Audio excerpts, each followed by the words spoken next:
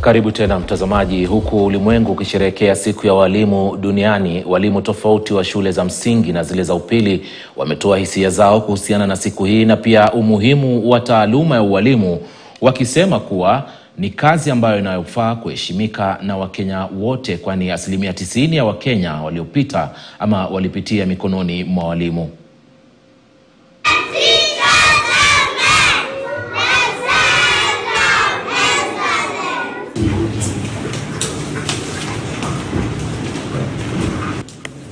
Make sure you list examples.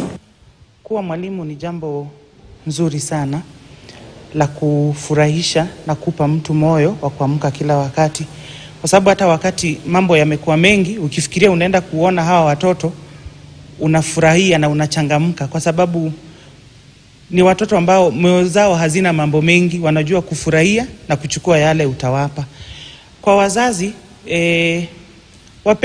wapende walimu. Wapende walimu, waombee walimu, wasimame na walimu, na kila wakati ambao walimu wanahitaji msaada wao, wawe wa karibu na wakutii mwito haraka. Personally, as a teacher, I feel good.